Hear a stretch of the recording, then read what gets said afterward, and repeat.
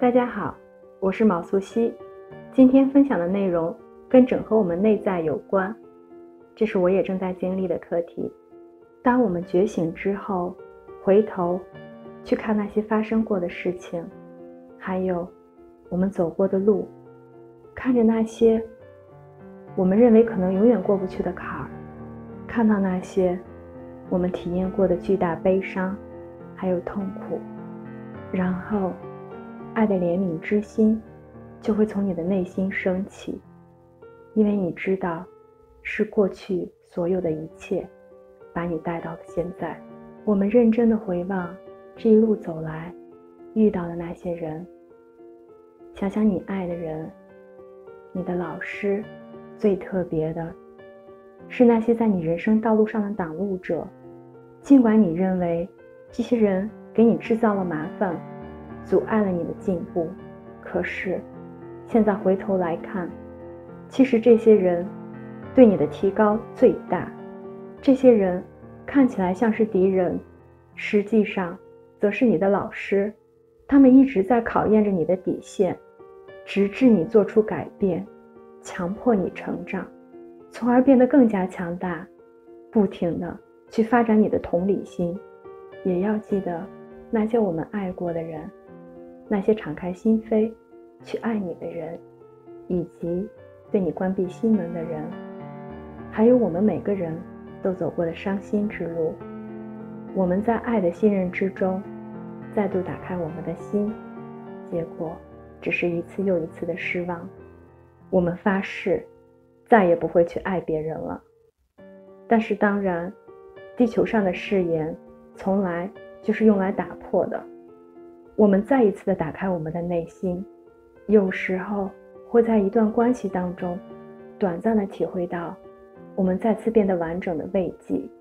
在那么一瞬间，我们尝到了灵魂神圣结合的味道，这也是我们长久以来我们每个细胞中都深深渴望的。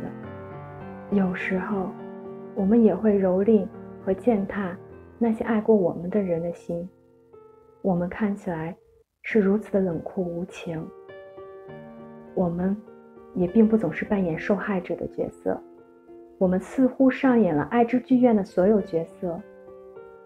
但是你知道这些角色又是如何为我们服务的吗？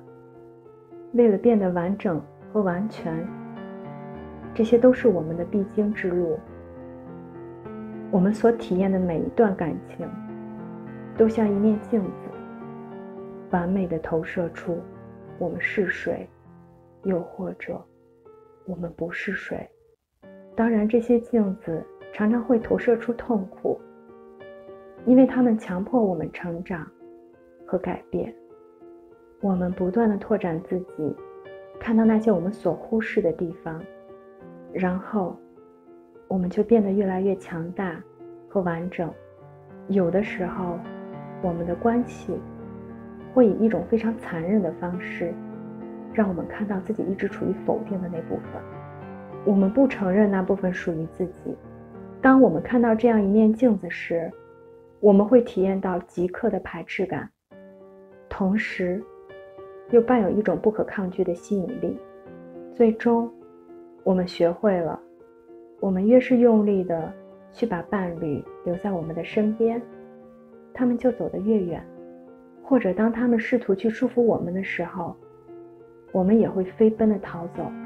这是因为我们内在的缺乏，往外寻找而发生的状况。这就是我们关系中的矛盾点所在。然而让我们陷入一段又一段关系之中的，是我们内心对回归和完整的渴望。长久以来，我们一直感觉结合只能发生在我们的外在，只要我们可以找到那个完美的伴侣。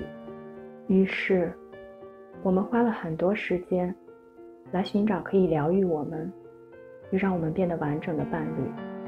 我们常常想，要是神可以多一些怜悯，让我们发现自己的真爱就好了。一个永不停息没有尽头的寻找，最终让我们陷入绝望。亦或觉悟，或早或晚，对我们而言通常是晚一些。我们开始注意到真正的结合是发生在内在的，那种外在的寻找是徒劳无功的。因此我们把注意力转向内在，然后我们就发现了我们一直所寻找的，只是这些花费的时间太久太久了。有趣的是，当你整合好自己内在男性和女性面向的时候，这实际上会加速我们的完美伴侣来到我们的生活之中。如果那个时候你还想找一个的话，所以看看你们每个人所选择的伴侣吧，你们确实是互相选择的。在你们漫长的转世中，他们帮忙把你的内在变得完整。不论这些关系在外在看起来怎样，这些关系是否快乐或者悲伤，徒劳无果还是得到满足，他们都极大地帮助了你。因此请把充满爱的原谅、深刻的感激以及祝福送给那些帮助你在这条道路上觉醒的人吧。或许你现在开始意识到了，虽然你经常批判自己所犯的错误，但实际上没有任何错误发生过。你在地球上所有的转世都是完美的。这是一首包含着所有元素的独特的奏鸣曲。那些看起来错误的地方常常是正确的，因为它为我们的成长和觉醒提供了养分。或许你现在回忆起来了，也或许你在好奇，为什么怎么就遗忘了这么久？为什么要花这么多时间去觉醒？为什么这条道路有如此艰辛？或许我们确实是被神所遗弃了呢。但是请记住，亲爱的星际种子们，我们在地球上进行各种体验的目的，就是为了达成我们的目标。